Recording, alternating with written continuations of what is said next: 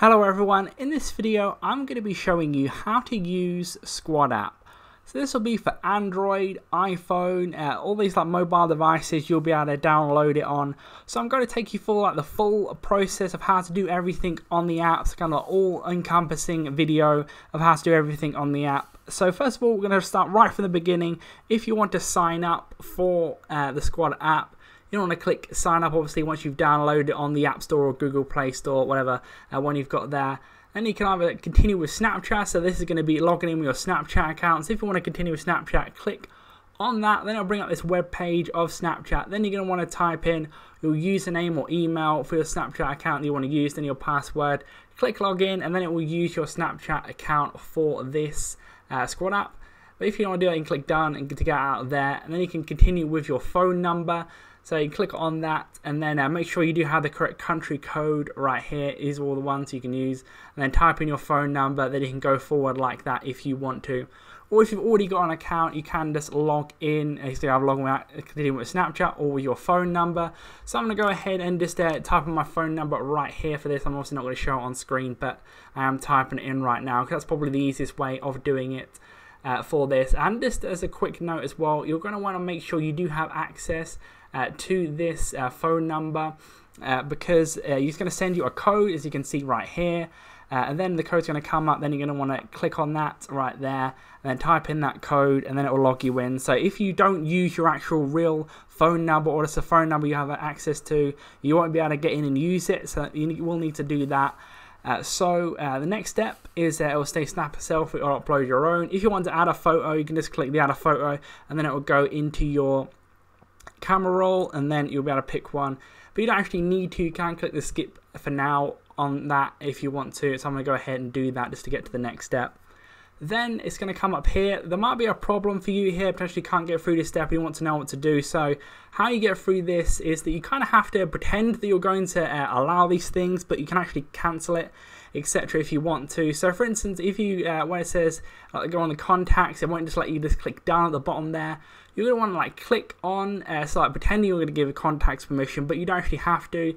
If you want to, you can just click settings, then give the contacts permission. But if you don't want to, or especially it'll actually pop up on screen, then it will say allow. But you can actually just cancel out of these pop-ups, just cancel it right there for each of them. For instance, the notifications as well, you can just skip that instead of going to settings and doing it if you don't want to. But obviously with the mic and camera as well, you probably want that, hence why the because the kind of whole point of the app is to use the mic and camera, but you can actually do the same type of thing for that one if you want to as well, because if you don't want to use the mic and camera, you can actually go in and click done, and then it will let you go and do it without it, and then you can go in the settings, then turn it on if you really do want to.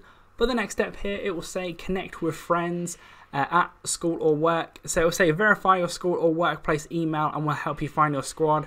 So if you do have a school or work email, do type in here. If it's kind of like being told you should do it, this is where you should do it. But if you are not part of that, you can just click skip in the top right hand corner if you don't want to do this or you're not a part of that. Then next it will bring up this as like the home screen here, where you'll see this like your camera. I know it's just pointing to the screen for me, and pointing up to the ceiling. But right here, you'll see all these different options. I'm going to start off on the left-hand side just to go through and show you all the different things you can do within the app. But you will need to have the actual screen on to do everything within this. Even if it says there that you don't want to have the screen, it will always be on. It's just one of them things with this app. That there's no, like, you can't actually turn to on the front facing camera, etc. as well. You can't just go from front facing to the back facing camera. It doesn't let you right now, as that isn't a thing on this screen right here. But we're going to start off on the left hand side right here with a little bubble with the 3 little dots in it. So we're going to go there and go through all this. First of all, it's like messaging someone right in here. Then you're gonna obviously already have this this thing here with team squad, which should already be there. It will tell you in this bit if you only just signed up that you can like how to screen share and stuff. So once you're actually in a call, you will then be able to click screen share, etc. You can go through that once you're in a call. With this, that's what I was saying in this message, but I'll just click there. Last time I tried to do it, just like a test message, just the messaging as any other app will. But once you've like sent a message, it won't come up with a message again. So also you can send photos down the bottom there, obviously with a camera on the bottom left, or you can just send it on one from your camera roll with the one on the right there if you want to for that. And then on the top right hand corner, the little pencil, you can start a new chat with someone that's like added you as a friend. You can only do it with friends in this little section here. So you'll type in your friend's name, etc., and you can chat. Start a new chat from there if one doesn't exist already. And then you can add friends, obviously in the middle of the screen right here, just by clicking the add friends button. And then it will also like tell you to go to your like settings, etc. If you want to add people from like your Snapchat potentially, or like your phone. In general, your phone number, you can do that there, but you don't actually have to. You can click cancel on that if you don't want to be doing that right there. So now we're going to go straight into the middle portion of this. So on the top right hand corner right there, that's going to bring up your call history, so you can go through and see what you've called, when you called them, etc. And then you can edit it and like delete the call history if you want to. You can clear it, etc. in the top right hand corner there, and the top left. So that's what you can do in that part. And then in the middle of the screen right here, you can click like plus when you're gonna on my friends. If you want to add them to like the squad call, etc., you can click that button there. Then where you got your friends from wherever it's from, whether it's like Snapchat, phone, etc., you can click and add them right there if you want to. Or you can click that party line right there. And from in here, the top bit, if you've already got rooms on the right hand side, you can be able to rejoin them right here. This is all the rooms, like with once you added your friends, etc., you can have a room there of all them if you want to. Or they got other rooms right here. You see all these random different people here. You can kind of join them. If you want to join them, you can like click on it, and then it will say like the party safety guidelines for all these different ones individually. So like treat everyone kindness, help each other, all these type of stuff. And you have to click agree, and then you will join the group. So I'm gonna go ahead and do this right now, just for like an example. It's right here for a few seconds. It will go in there. Then if you got different types of options right here of what you want to do, then you can go out of it just by clicking X in the top left hand corner. So that's how you like join someone's call right there. If you want to, random people all around the world, you can join if you want to. So another thing, we're going to go to the bottom right hand corner.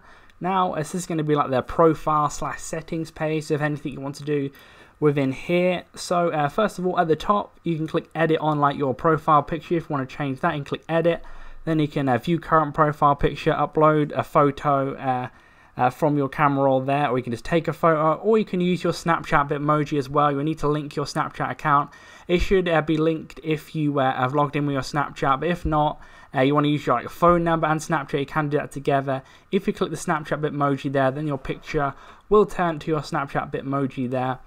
And then at the top right hand corner, you'll see add friends. So here's all the different things. You can also copy the link, so like get people to download the app and join you, etc.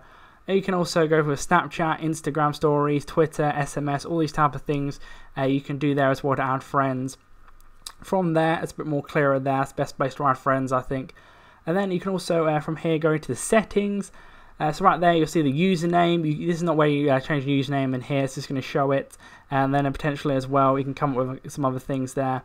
And then your mobile number will say there if you can change it. But also the email verification is going to be there, so you can click on that. And then this is going to be the thing that popped up earlier. If you didn't do it there, you can do it here if you want to. You can see the privacy policy, you can click on that, terms of service, my squad version, etc. That's going to be the updated version there. Then blocked users. So in here, if you have blocked anyone, you can unblock them within here. All you have to do is click on them and just say unblock, etc. in this little part here. Then you can send feedback as well, and this is also where you delete your account. If you want to delete it, just click on it, and then it will come up here saying delete my account. And if you want to, just click on that, and then it will delete it. But then also at the bottom there, the last thing is to log out. You can click on that, obviously, if you want to log out, and you can log back in pretty simply as well. You can also click add media, so you can put in like your photos, etc. here, etc. If you want to, you can also let people discover you by clicking that at the bottom there. If you want to there, and there's like a few other things like the preview of how it's kind of like your profile is going to look, etc. will be here. You know, like it's like your name or age, and then like all the pictures, etc. if you want to, right there at the bottom. So next is going to be like edit info. Here's going to be where you can change your names. As you can see, your first name, your last name, your birthday. If you want to change them, just click on them, change to what you want to, then click save in the top right hand corner if you want to do that there. So there's your birthday as well, you know, your biography, like you see your hometown, your current location, school, university. You can kind of put that all in there with your information if you want to. And then you'll be able to see your friends. You can click on my friends, that will all appear there, and kind of like add them to a call, etc. if you want to. This way you see your friend request. So if someone sent you a friend request, go to here, then you'll be able to accept it. And then next is going to be like the compliments. There's like another section there. You'll be able to see all the compliments you've got. And you can copy a link like from here again to like kind of send it to someone if you want them to join Squad App, etc. Same with Snapchat, Twitter, Messages, and WhatsApp, all here. You can go ahead and click them and go ahead and do that and link it, etc. from there. So hopefully that did cover everything. If you do have any questions about anything else within Squad App, leave it in the comment section below. I'll try to answer all your questions. If you do want to know everything else, like in call, etc., I might do another video on this if you do want me to. Leave a like on the video. If you're going to go out and use the Squad App and you're using it now, potentially subscribe for more videos like this. Click on screen to see more how-to videos on other apps similar to this. But that's it for now. I'll see you on the next video.